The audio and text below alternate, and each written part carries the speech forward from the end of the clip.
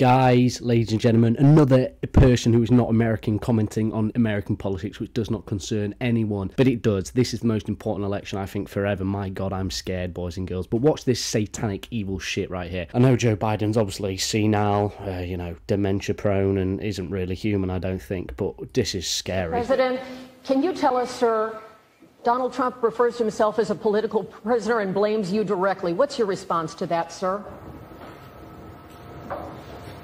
Do you think the conviction will have an impact on the campaign?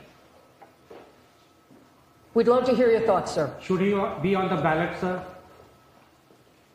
What a senile old man. That shit is scary. If that doesn't worry you as a human being as to what's going on, this is a political assassination. Now, I'm not a Trump fan. No way, Jose. But I tell you what, he's the best possible option you boys have over there and females. So let's just get this straight. He's the first president to be convicted. I'm getting all this information offline, by the way.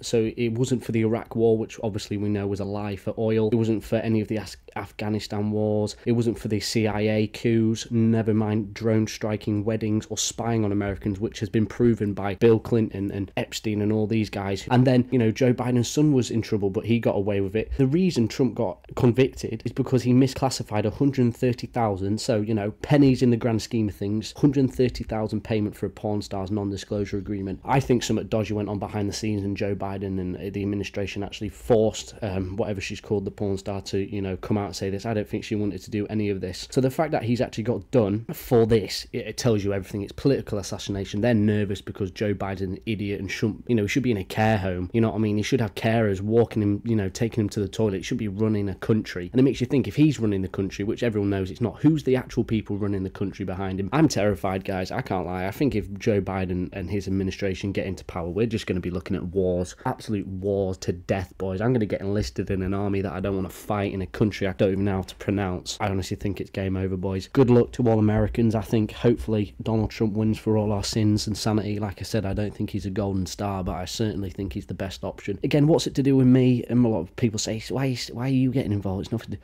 Bro, America's like the biggest country in the world, biggest company in the world, I would call it. If they are not ran properly, we're all screwed, dude, mate. I mean, look at Iraq, look at Ukraine, since this fucking forgetful daisy tot has got into power. Death, doom, gloom, and that look is scary. That look is scary, like an evil political, almost like something from a Marvel movie, you know what I mean? You wouldn't be surprised if this was a clip from like an evil version of Black Widow or something like that. It's like, oh, dudes, good luck.